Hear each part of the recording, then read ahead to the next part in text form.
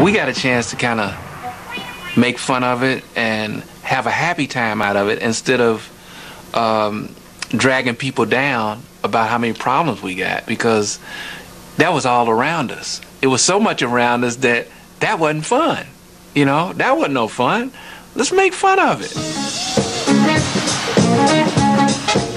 Well, all right, start, y'all. Former members of the James Brown Band came to play with Clinton, attracted by the freedom he offered. He had a love. It was a certain, not a dictating kind of spirit. You know, it was more musician-friendly. His concepts had no boundaries, you know. You couldn't say, well, George, you can't do that, you know, because that didn't mean anything to him. He wanted to do it anyway, and then you just had to make it work.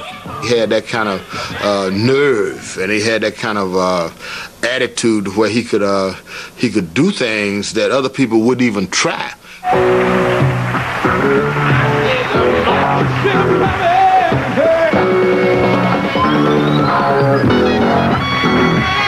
In 1976, George Clinton devised a stage show to tour stadiums usually frequented by the dinosaurs of rock.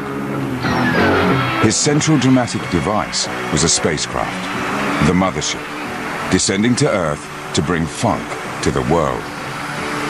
This was a vehicle for Clinton's belief in the healing power of music. I ain't a preacher, because we don't really know what we're talking about, but it was as good a theory as any, and it was a positive one. It was always to make you dance and not have to do nothing, you know, really unfunky.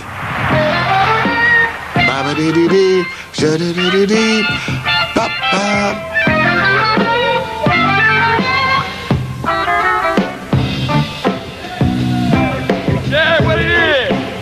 What it is? Yeah, we gonna party tonight, y'all.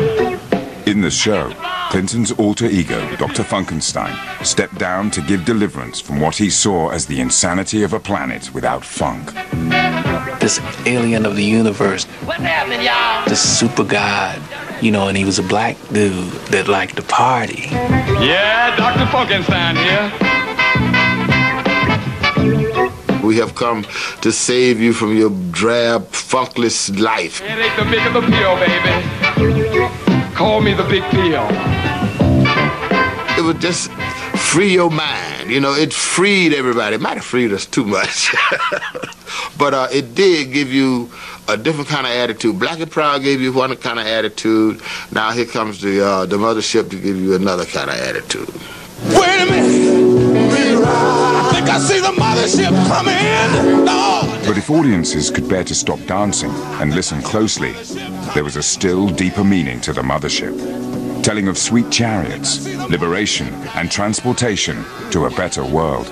If you look through the Bible, it has, all through the Bible, it has, you're going to be enslaved by Pharaoh, and somebody's got to, a Messiah got to come and get you, or swing down sweet chariot, take us to heaven. It was a song, it was a gospel song, actually. I think I hear the mothership coming. Yeah. When I hear swing down, sweet chariot, stop and let me ride, you know, my parents and people say, well, that goes back to the slave era. And they were talking about when, you know, Martin Luther King had said he has a dream and we can all be together. This notion that, you know, at some point, black folks will be free. We'll be able to have self-determination. We'll be able to do their own thing. And so here comes George Clinton, you know, taking this sort of ageless notion of one day, you know, I'll be able to ride. You say, well, okay, well, I got a ship for your black ass, and let's get on it and ride.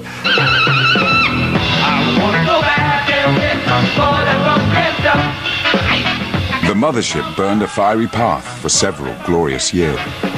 This funk opera became a funk folly. Its size and expense made it impossible to sustain showmanship of this kind.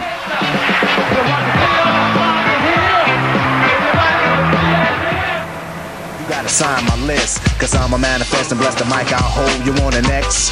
Then you gotta have soul. Yet as the mothership crashed to Earth and George Clinton's crew began to break up, funk became the big brother to a new sound. Hip-hop. You wanna get on after me, think about it. Wait, erase your rhyme, forget it. They kept the funk alive. And it was like, they was the extension of the street music, and that's what we were doing. I drip steam like a microphone fiend. Ego to MC is my thing. When hip-hop artists started to make records, they looked to the first funk master for inspiration, sampling James Brown's classic grooves. You got it.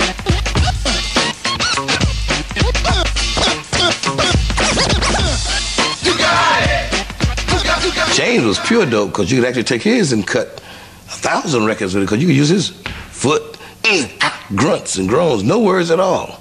It was natural that the new godfather of hip-hop, Africa Bambaataa, team up with an admirer, the godfather of soul, Brown himself.